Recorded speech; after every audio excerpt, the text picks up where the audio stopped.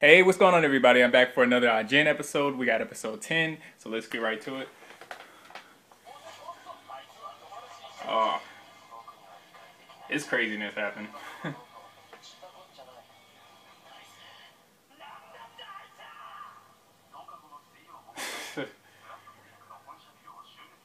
And yeah, like nothing happened.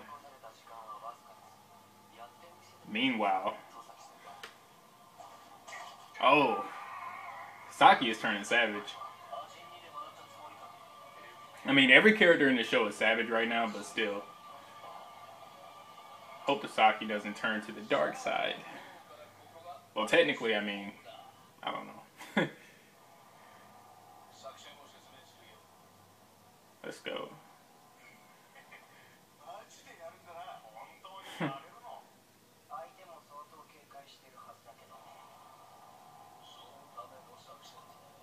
Mm.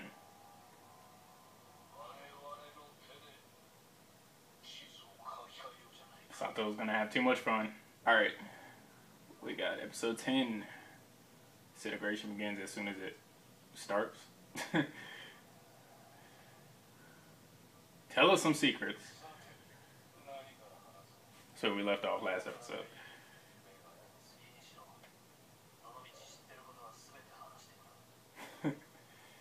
Saki's not playing any games right now.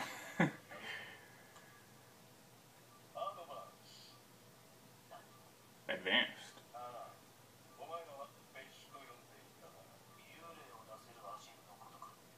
The IBMs.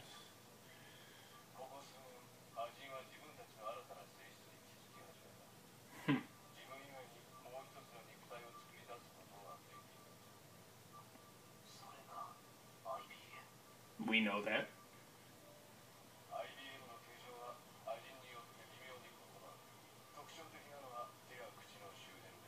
Hmm.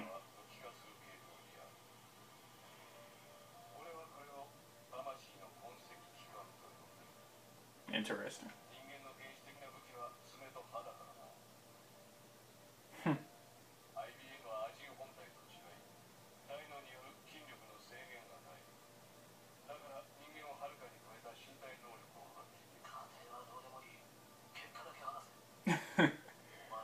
Too impatient.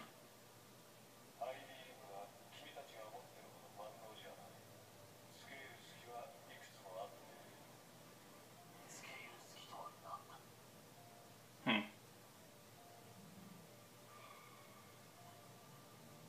It's too much smoke.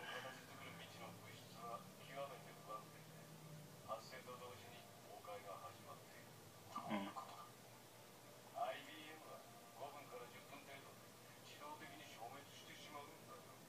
Oh.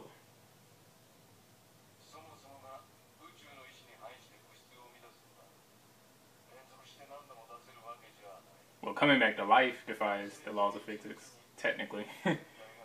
But, I mean, still.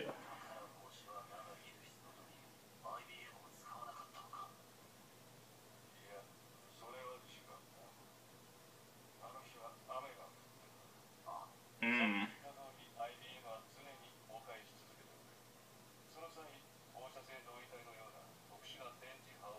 So in a way, they get weaker?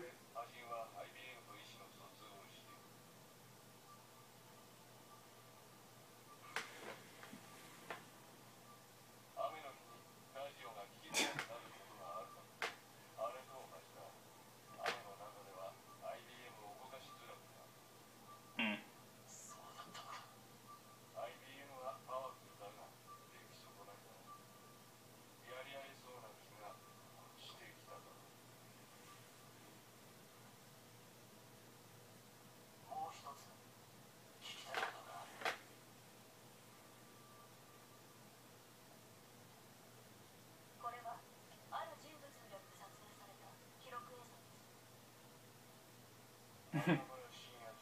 Certain person.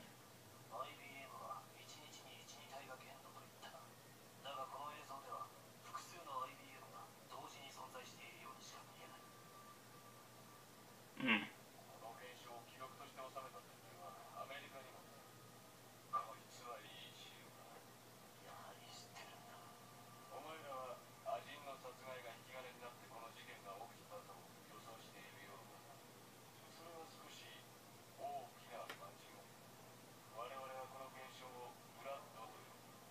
How do you know all this stuff, first of all? That's what I'm trying to figure out.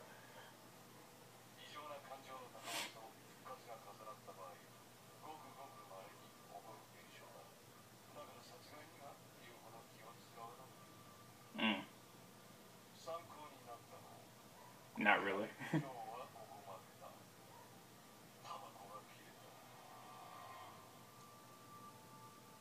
Wow.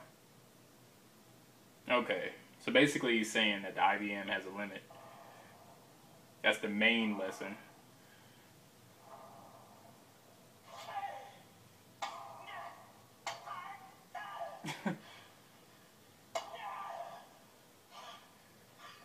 Wow. How long have you been in there?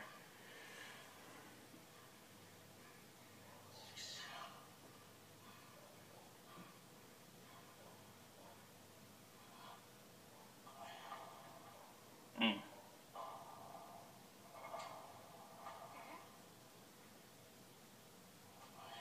Really? What is wrong with him?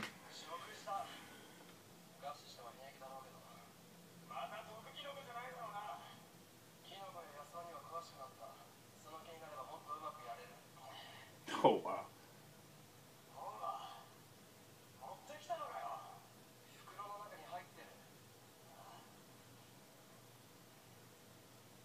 Really? Like manga, exactly.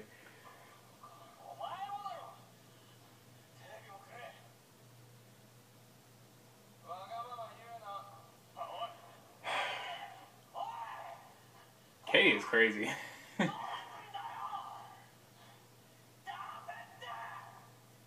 Ah.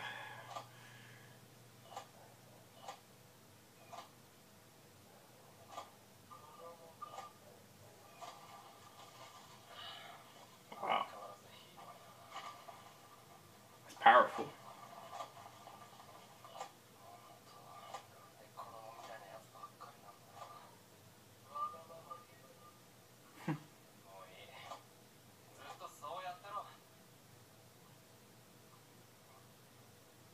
Oh, it's following him.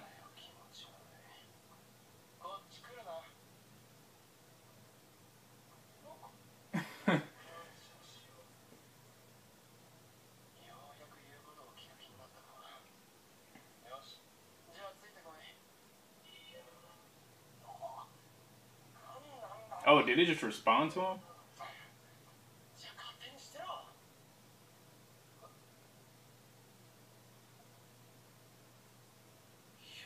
That's so weird how his IBM works.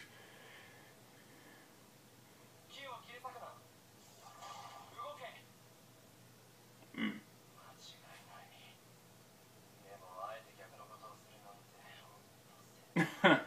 Reverse psychology.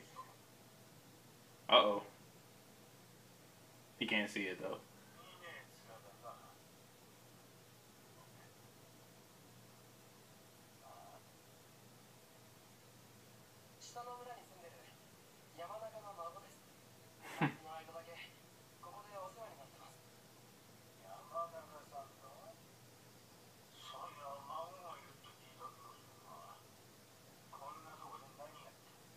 Boredom.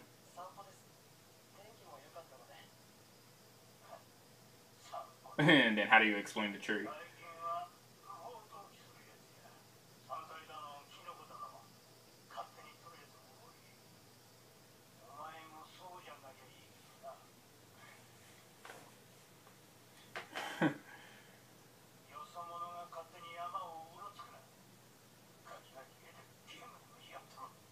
Wow. Who are you to say that? Still.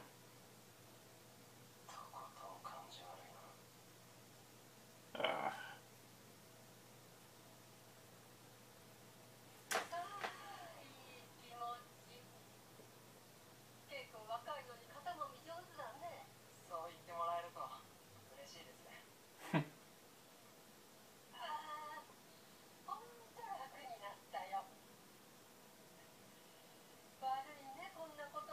he's being nice right now.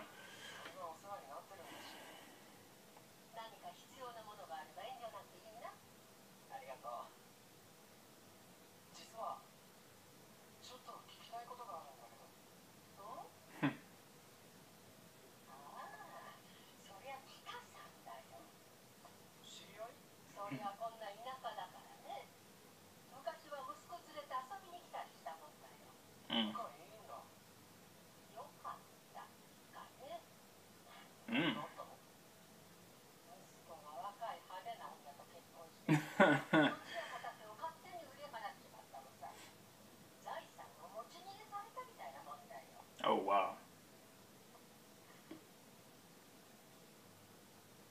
Sucks.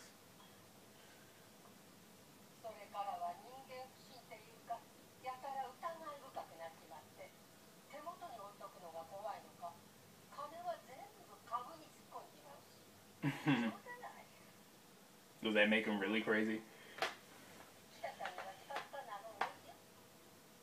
No?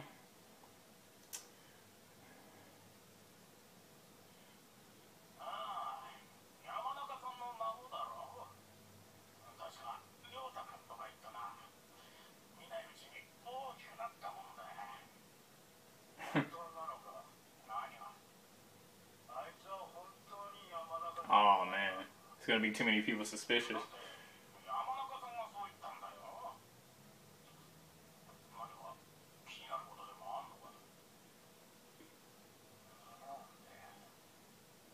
Mm.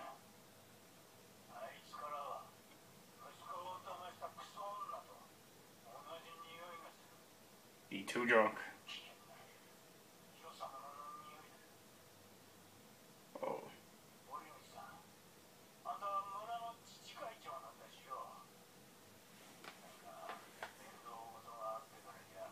Mm.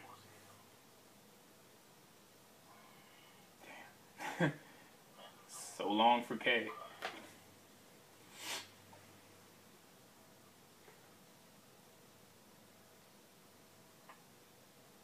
Halfway point already? Damn. This episode's going by quick.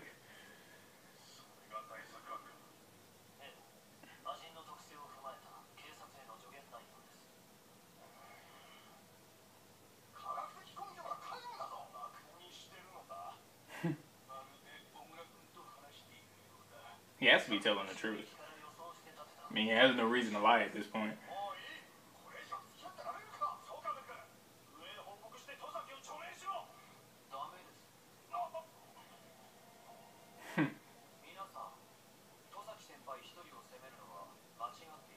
He's just happy he took his position.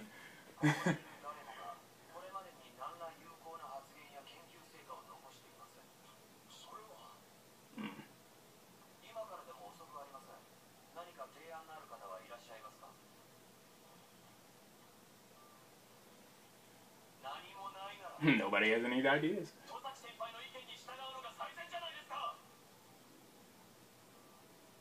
Thanks. I guess.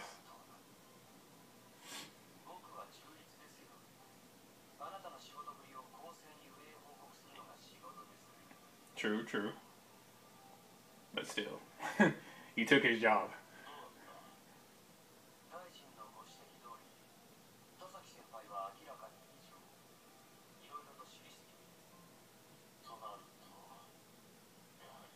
Uh-oh.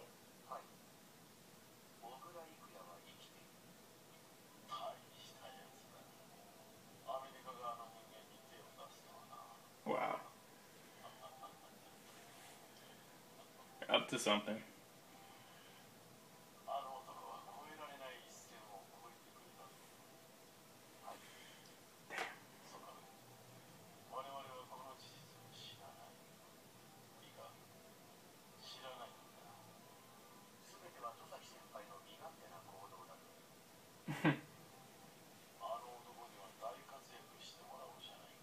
Okay.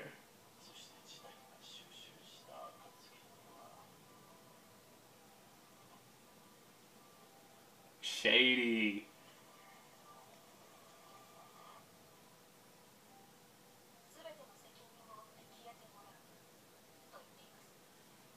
That was slick. Wow. It's like Tosaki is just one step ahead.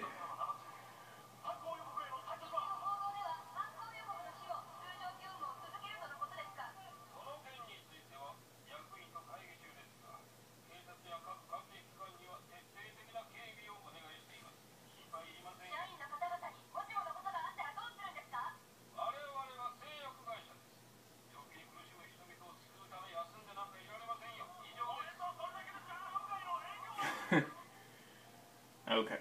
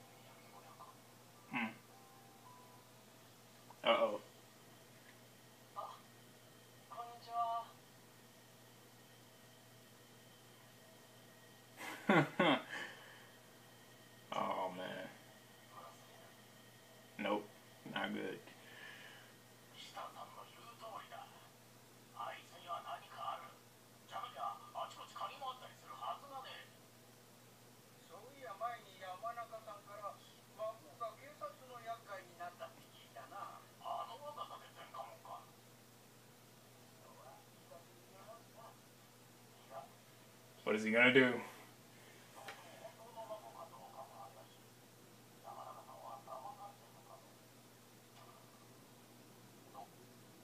Uh-oh.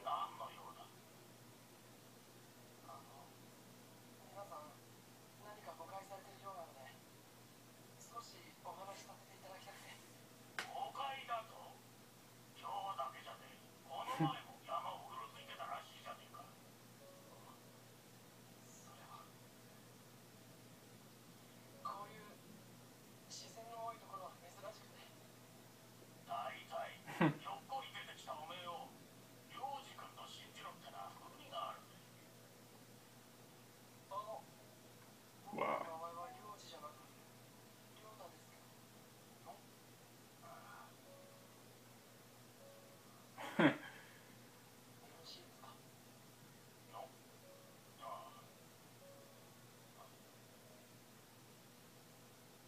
Uh-oh.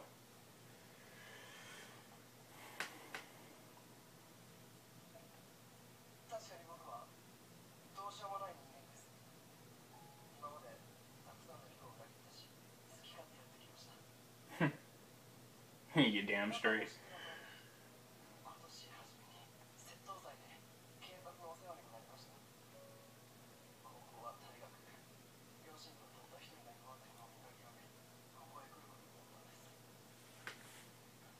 That's the truth.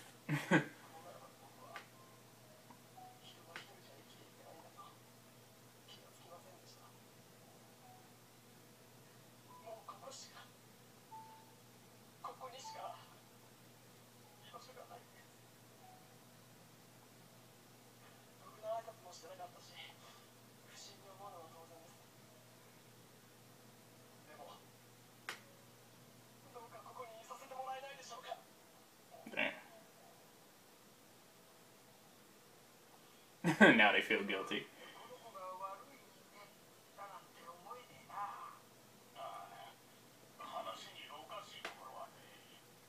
It's a little bit of acting, but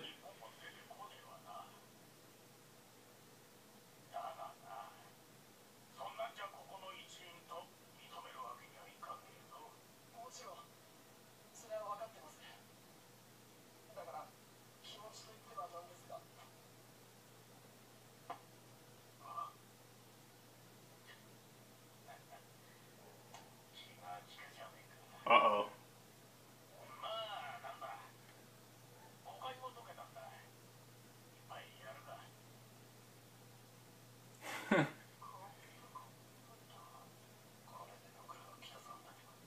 Wow. He is so slick.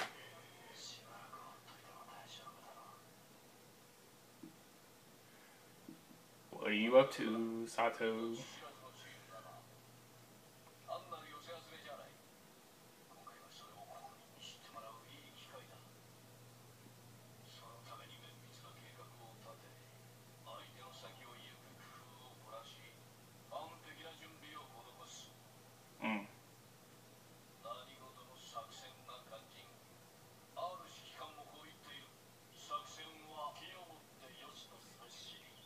Mm. I love it when a plan comes together. Yeah, they're from a TV show. Wasn't that from the 18? Mm. I guess they're finally about to make a move.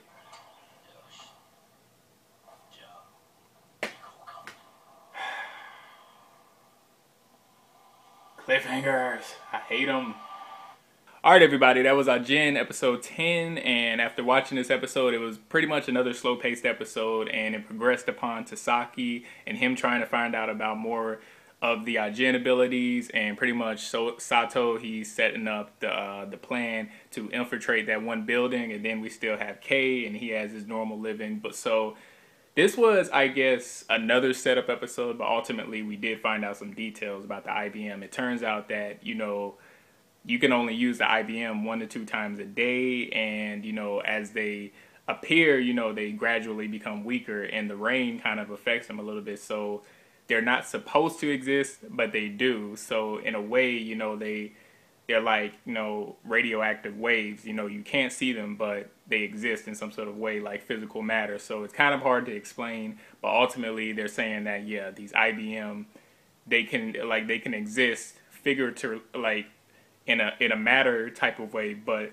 ultimately they're not supposed to exist. So it kind of explains why other people can't see them, but at the same time, it's like yeah, they're there and they can be used to physically battle somebody or just like use them for like any sort of like matter ability. So it's kind of hard to explain, but I did get the info from this episode. But ultimately, yeah, we see Kay. He's starting to pretty much get some suspicion from other people around the place that he lives at, and ultimately, I think he's gonna get caught. Like, I mean, he has that Ajin still stuck in that truck, and then he's trying to feed him, and then he has this and that, and he's walking around trying to take notes and stuff, and then I don't know, maybe one day somebody will see his ghost, and he'll just get caught. I mean, he pretty much let himself loose with the apology and stuff. I mean, he pretty much told the truth, but at the same time, I wonder, is he gonna try to poison those people, or because Kay, he seems like he'll do whatever it takes to actually live in that place. So it kind of makes me wonder, will he actually go ahead and poison those people? So yeah. And other than that, it was pretty much Tosaki. He's going around trying to find the truth, and Sato, he's still planning what he's going to do. So yeah, it was pretty much set up. And I mean, hey, what's gonna happen next? I think Kay's gonna get caught. He's gonna have no choice but to fight. Sato is probably going to infiltrate that building. He'll probably succeed because it seems like everybody else is dealing with their own thing. And Tosaki, I mean, even if he finds the truth, like either way, I think somehow Kay and Tosaki are gonna team up. Like in the end of it all, I can see them teaming up and then going against Sato. That's what I see. But anyway, decent episode. It was set up, but I still can't wait to see all the action go down. But yeah, I'll catch you guys around later for that next episode of Ajin, and thanks for watching, everybody. All right, peace.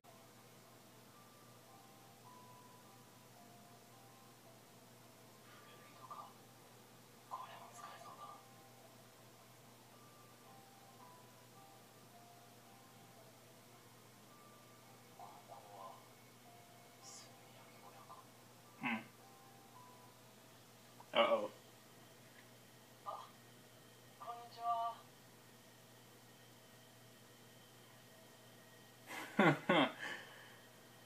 Oh, man. Nope, not good.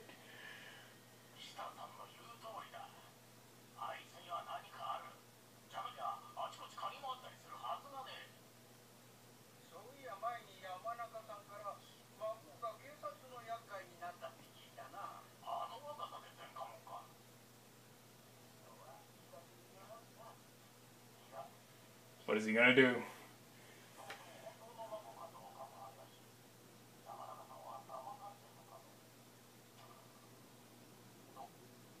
Uh-oh.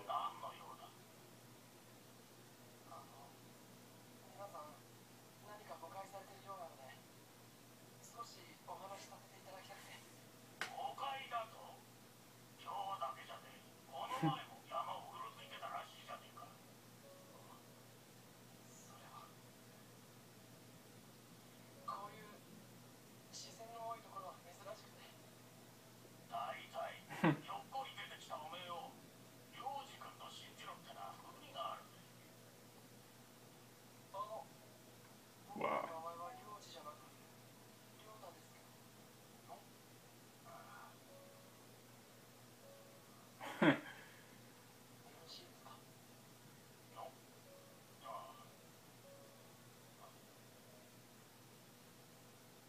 Uh-oh.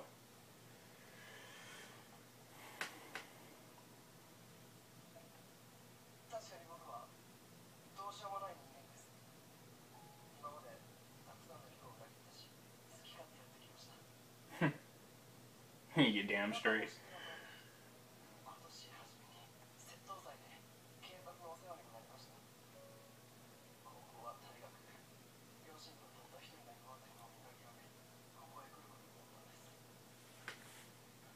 That's the truth.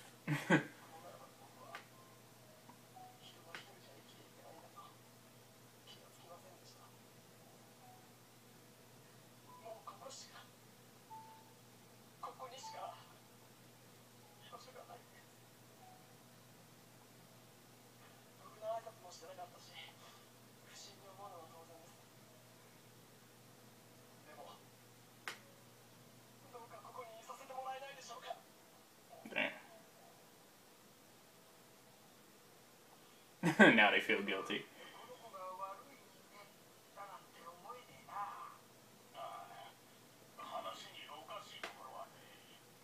It's a little bit of acting, but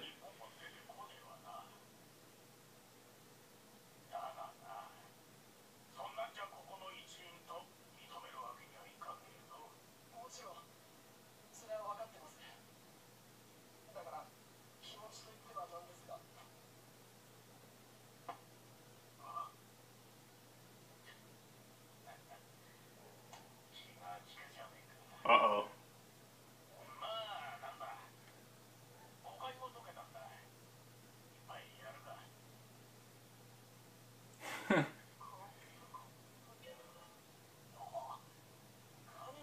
Oh, did it just respond to him?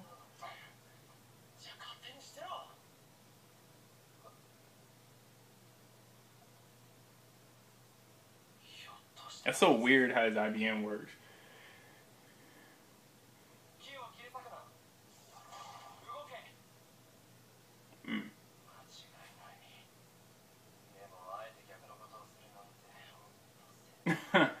Reverse psychology. Uh-oh. He can't see it, though.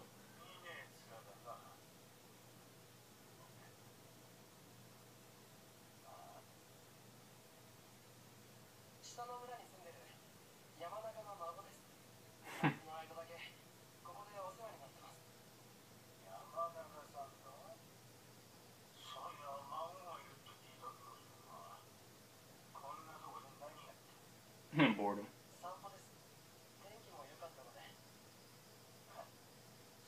And then how do you explain the tree?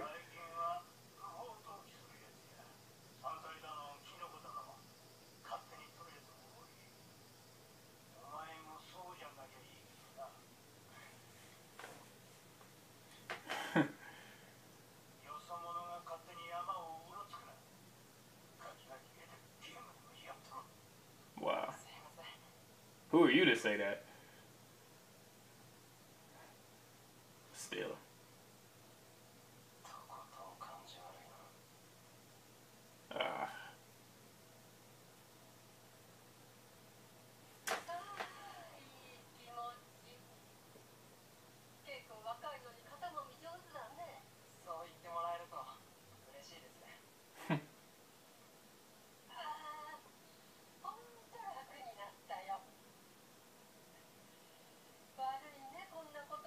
He's being nice right now.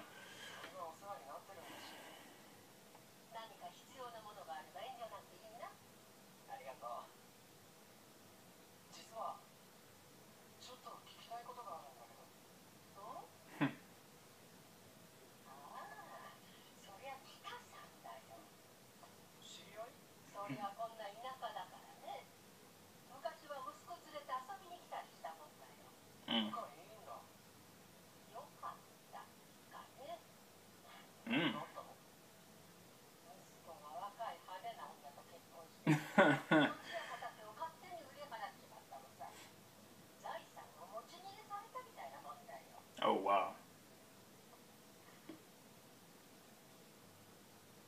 Sucks.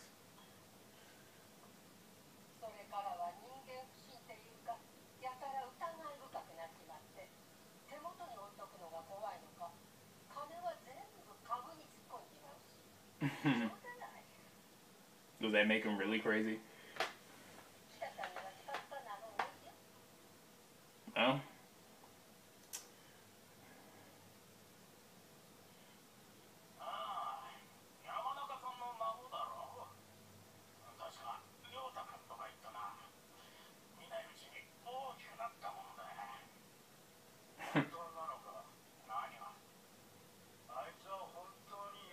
Oh, man. It's gonna be too many people suspicious.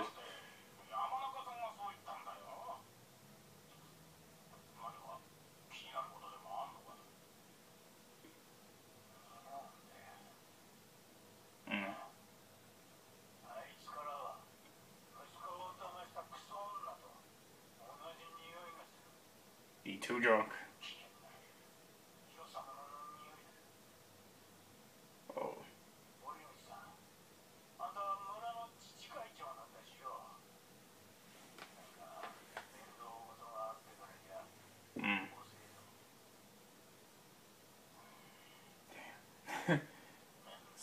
long for K.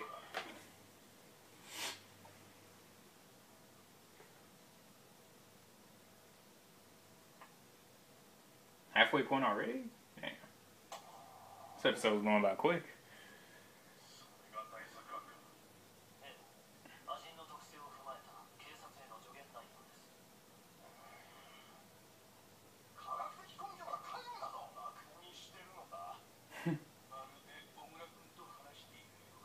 He has to be telling the truth. I mean, he has no reason to lie at this point.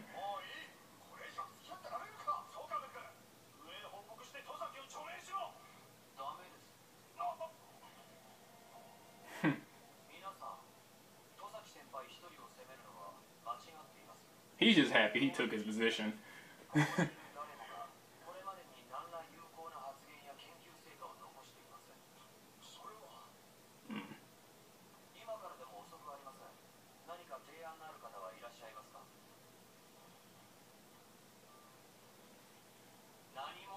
Nobody has any ideas.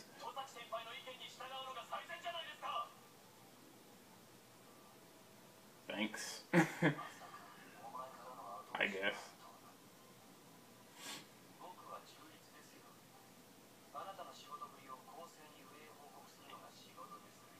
True, true. But still, he took his job.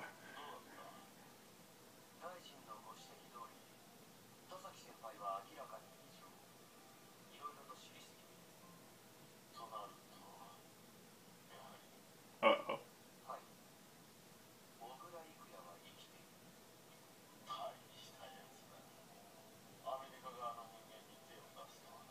Wow. Up to something.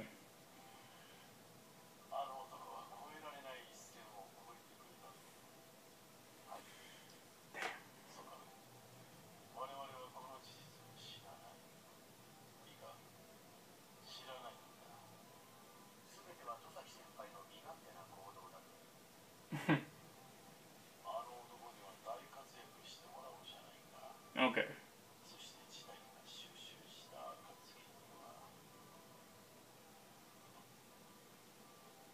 Shady.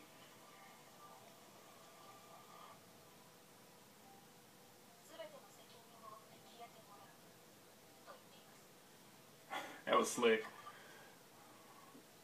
Wow. It's like Tosaki is just one step ahead.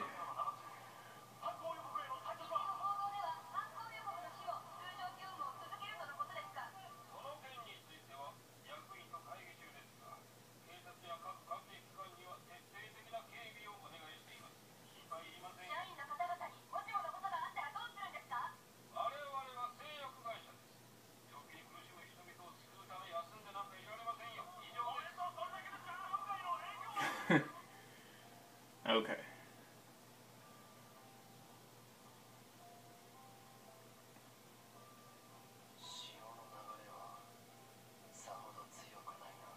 Mm.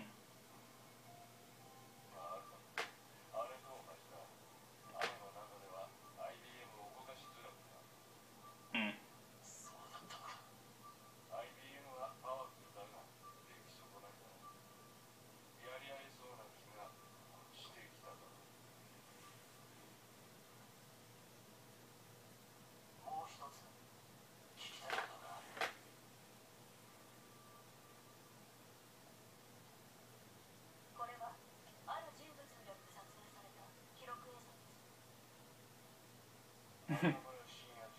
Certain person.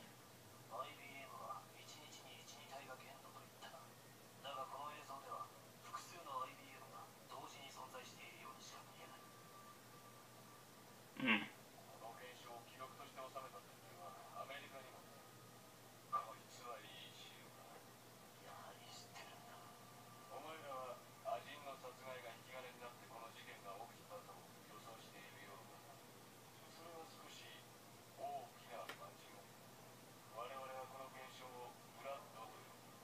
How do you know all this stuff, first of all? That's what I'm trying to figure out.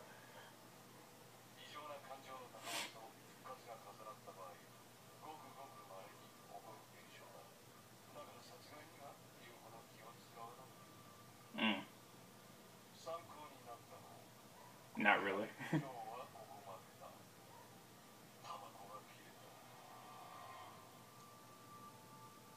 Wow. Okay. So basically he's saying that the IBM has a limit. That's the main lesson.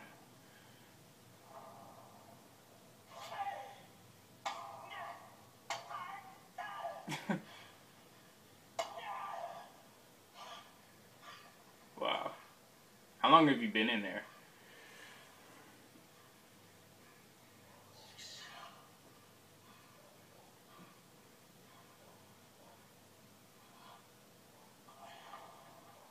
Mm.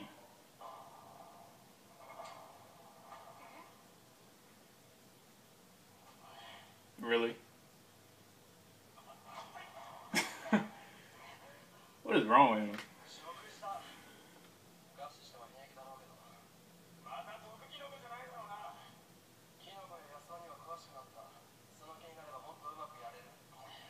Oh, wow.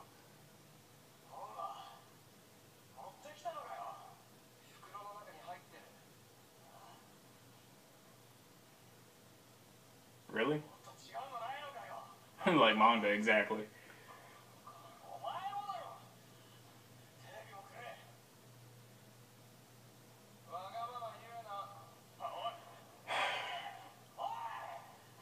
K is crazy.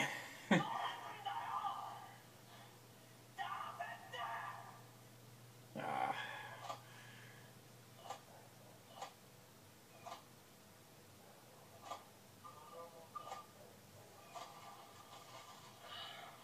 wow.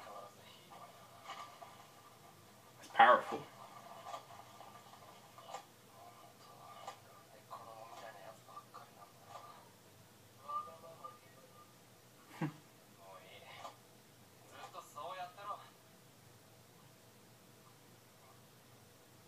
Oh, it's following him.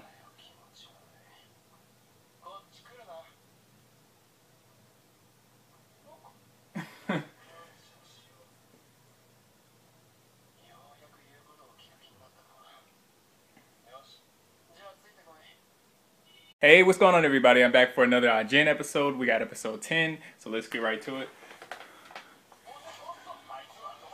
Oh, it's craziness happening.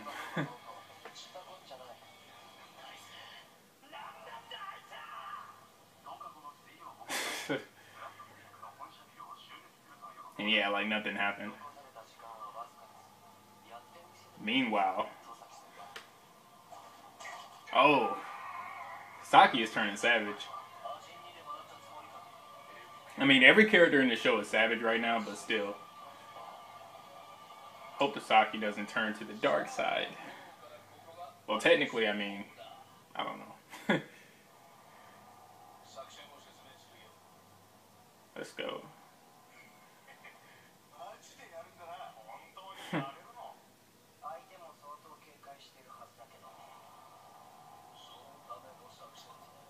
Mm.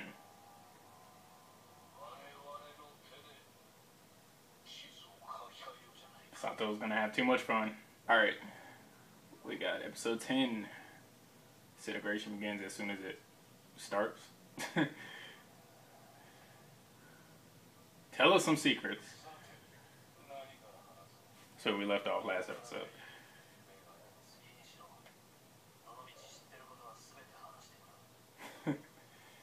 Saki's not playing any games right now.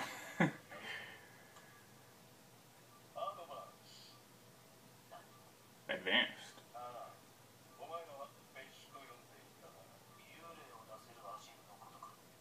The IBMs.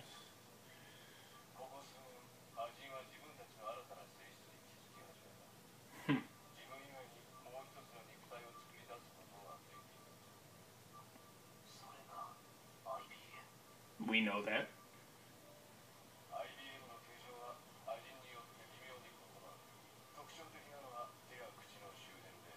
Mm.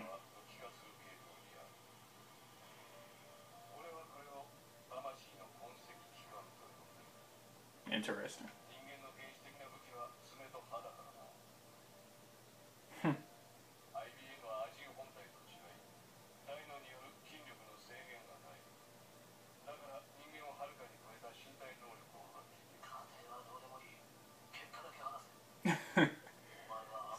information.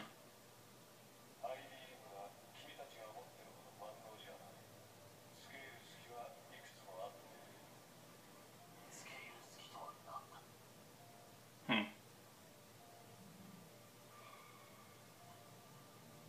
It's too much smoke.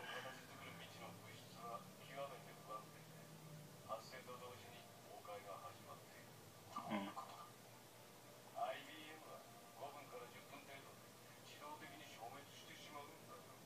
Oh.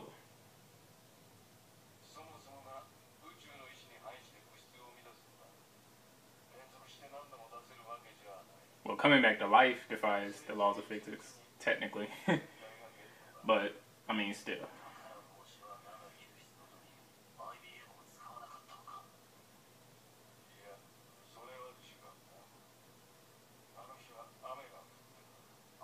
Mm.